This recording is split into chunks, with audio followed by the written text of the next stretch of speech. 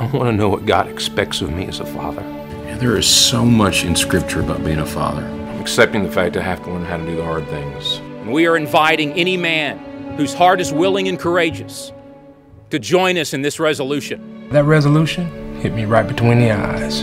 If you're gonna do this, then do it right. Are you ready to make this commitment before God and your family? Yes, I am. I, Nathan Hayes, do solemnly resolve before God. I will walk in integrity as a man answerable to God. And will seek to honor God, obey His word, and do His will. As for me and my house, we will serve the Lord.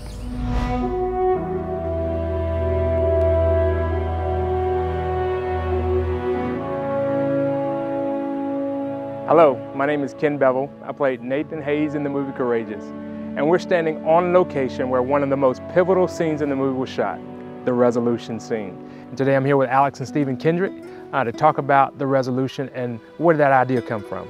Well, when Stephen and I were praying through the resolution in the Courageous movie, and even really the book, The Resolution for Men, we were drawn to Joshua 24:15, which basically is when Joshua is standing in front of the men of Israel and he says, "Choose today whom you're going to serve. As for me and my house, we'll serve the Lord." So Joshua was resolved to pursue the Lord as the spiritual leader of his household, regardless of what the men of Israel were going to do. And so in like manner, our dad kind of did that same sort of thing in his youth. When he was getting married and he began having the three of us sons, he said, you know what, I'm going in this direction and I'm going to pursue the Lord and teach my family to do the same thing. Whenever a man does that, his family is going to be blessed because of it. You see it in Christian history too. Jonathan Edwards, John Wesley wrote out lists of resolutions that they were going to live by, and it helped them be found faithful to the Lord.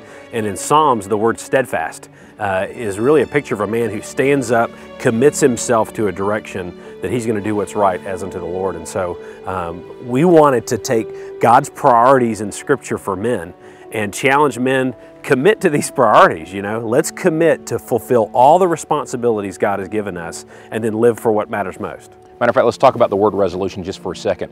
We chose that word on purpose. A resolution is not a promise of perfection. It is a commitment to a direction. None of us are perfect. And from King David to Peter, many godly men have fallen, but the point is to get right back up, get right with God and other people, and continue pursuing that direction. So even Proverbs 24:16 says, "A righteous man falls 7 times, yet rises again." What's so important about a ceremony? Well, in its simplest terms, we want to keep special things special. You know, a wedding ceremony is sacred, it's very important, and you have two people that love one another making a commitment in the sight of God, their family, and loved ones. And so we're taking something that is honoring to God and making it honorable. And so when we do the ceremony, it's to commemorate this. It's to say, look, this is an important milestone in our lives.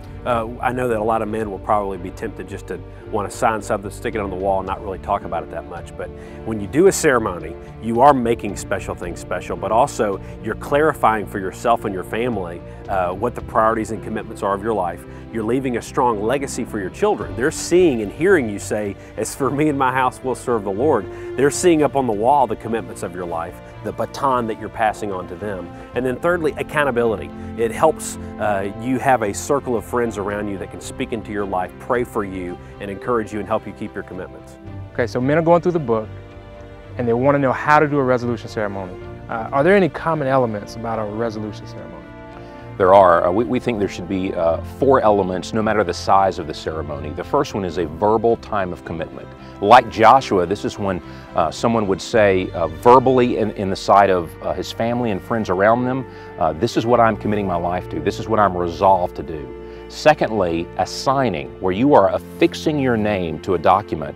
In the movie, we present it as the resolution document, and saying, this is what I'm agreeing to do in the sight of God and others, and you're posting it on the wall of your home as a reminder and as a witness of what you've committed to. The third element would be a time of prayer and blessing, when the minister or mentor that's overseeing the ceremony will pray over and bless those men, and then those men can turn and pray over and bless their families as well. And then lastly, just a time of celebration, and take pictures of those families. Let there be refreshments afterwards, or you go out to a meal together. Celebrate this great moment in the lives of these men and these families. So one more thing we want to say to you. It's so important that you go through the book first, The Resolution for Men, and here's why. Each of the resolution points is unpacked in the book. We pulled all of this from God's Word. It is not original with us. And so when you see it fleshed out, it gives you a better image for what it's supposed to look like to live according to these resolutions. So remember, when you do your ceremony, be creative with it. You know, depending on the size of your group and the location you're doing this at, we encourage you to be creative, but please include the verbal time of commitment, a signing, prayer and blessing, and finally a celebration. So we want to encourage you to seek the Lord in prayer and ask Him to give you His ideas for your context and the group of people that you work with. And let's help leave a new legacy for this next generation of faithfulness to God, of faithfulness to our wives and faithfulness to our children. And when men commit to live for what matters most, it will change the world for Christ. God bless you.